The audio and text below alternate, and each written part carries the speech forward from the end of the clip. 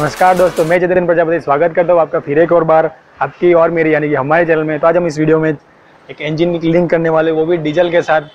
तो ज़्यादा बात ना करते हुए वीडियो हम शुरू करते हैं। तो चलिए हम वीडियो शुरू करते हैं।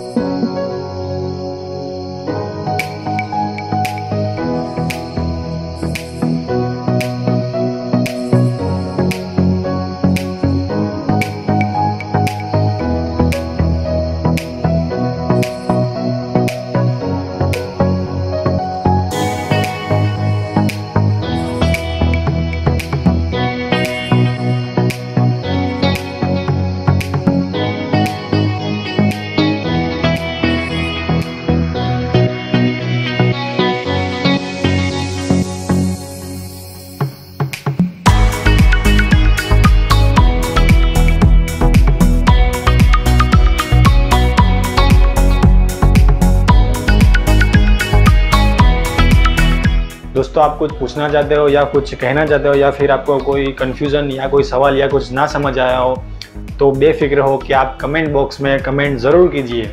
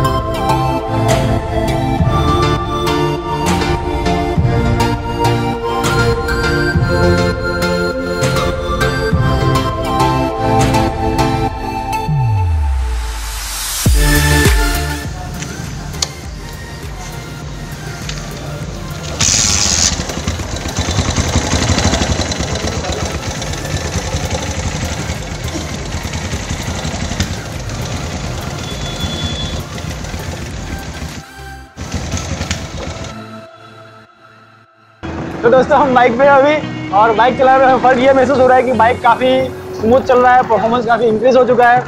और दूसरा ये कि हमें जो गियर शिफ्टिंग में, मैं पहले जो गियर शिफ्टिंग में जो पावर लग रहा था उसके कंपेयर में अभी काफ़ी स्मूथ शिफ्टिंग हो रही है गियर की, तो वो भी फ़र्क महसूस हो रहा है। और दूसरा कि और बाइक चलाने में कोई एबनॉर्मलिटी लग नहीं रही, बाइक काफ़ी मतलब जो जैसे चलना चाहिए वैसे अच्छे से चल रहा है, कुछ एबनॉर्मल नहीं लग रहा है कि कोई बाइक में मिसिंग हो या कोई अलग तरह का आवाज़ है, ऐसा कुछ नहीं लग रहा। और दूसरा कि चलने में भी कोई प्रॉब्लम नहीं है, ऐसे कि कोई अलग से आवाज़ आ रहा है, कोई फ्रिक्शन का महसूस या कुछ जर्क महसूस हो रहा है, कुछ भी नहीं, काफ़ी स्मूथ चल रही है बाइक। तो ओवरऑल कोई प्रॉब्लम नहीं है, बाइक काफ़ी अच्छी चल रही है। और अभी फ़िलहाल मैं रोड क्रॉस कर लेता हूँ, नहीं तो फिर लुढ़क जाऊँगा यहाँ ही पे। 18 भी आगे, ट्रक आ गया है।